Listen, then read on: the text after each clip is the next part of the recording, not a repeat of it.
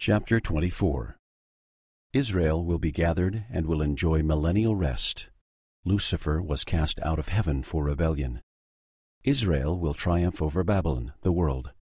Compare Isaiah 14, about 559 through 545 BC.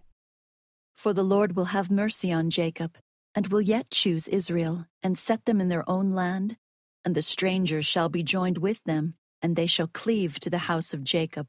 And the people shall take them, and bring them to their place, yea, from far unto the ends of the earth, and they shall return to their lands of promise. And the house of Israel shall possess them, and the land of the Lord shall be for servants and handmaids. And they shall take them captives unto whom they were captives, and they shall rule over their oppressors. And it shall come to pass in that day, that the Lord shall give thee rest from thy sorrow, and from thy fear, and from the hard bondage wherein thou wast made to serve. And it shall come to pass in that day, that thou shalt take up this proverb against the king of Babylon, and say, How hath the oppressor ceased, the golden city ceased? The Lord hath broken the staff of the wicked, the scepters of the rulers. He who smote the people in wrath with a continual stroke, he that ruled the nations in anger is persecuted, and none hindereth. The whole earth is at rest, and is quiet. They break forth into singing.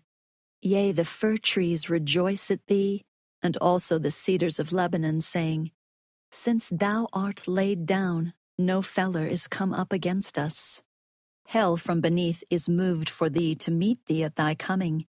It stirreth up the dead for thee, even all the chief ones of the earth. It hath raised up from their thrones all the kings of the nations. All they shall speak and say unto thee, Art thou also become weak as we? Art thou become like unto us? Thy pomp is brought down to the grave. The noise of thy vials is not heard. The worm is spread under thee, and the worms cover thee. How art thou fallen from heaven, O Lucifer, son of the morning? Art thou cut down to the ground, which did weaken the nations? For thou hast said in thy heart, I will ascend into heaven. I will exalt my throne above the stars of God. I will sit also upon the mount of the congregation in the sides of the north. I will ascend above the heights of the clouds. I will be like the Most High. Yet thou shalt be brought down to hell, to the sides of the pit. They that see thee shall narrowly look upon thee, and shall consider thee, and shall say, Is this the man that made the earth to tremble, that did shake kingdoms? And made the world as a wilderness, and destroyed the cities thereof, and opened not the house of his prisoners? All the kings of the nations, yea, all of them, lie in glory, every one of them in his own house.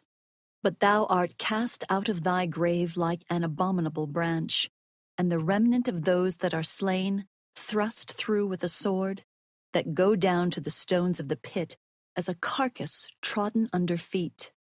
Thou shalt not be joined with them in burial, because thou hast destroyed thy land, and slain thy people. The seed of evildoers shall never be renowned. Prepare slaughter for his children for the iniquities of their fathers, that they do not rise, nor possess the land, nor fill the face of the world with cities. For I will rise up against them, saith the Lord of hosts, and cut off from Babylon the name, and remnant, and son, and nephew, saith the Lord. I will also make it a possession for the bittern and pools of water, and I will sweep it with the besom of destruction, saith the Lord of hosts. The Lord of hosts hath sworn, saying, Surely as I have thought, so shall it come to pass, and as I have purposed, so shall it stand. That I will bring the Assyrian in my land, and upon my mountains tread him under foot. Then shall his yoke depart from off them, and his burden depart from off their shoulders. This is the purpose that is purposed upon the whole earth, and this is the hand that is stretched out upon all nations. For the Lord of hosts hath purposed, and who shall disannul? And his hand is stretched out, and who shall turn it back? In the year that King Ahaz died was this burden. Rejoice not thou, whole Palestina, because the rod of him that smote thee is broken. For out of the serpent's root shall come forth a cockatrice, and his fruit shall be a fiery flying serpent.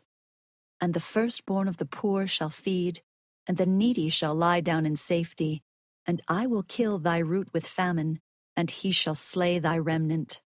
Howl, O gate, cry, O city, thou whole Palestina art dissolved. For there shall come from the north a smoke, and none shall be alone in his appointed times. What shall then answer the messengers of the nations? That the Lord hath founded Zion, and the poor of his people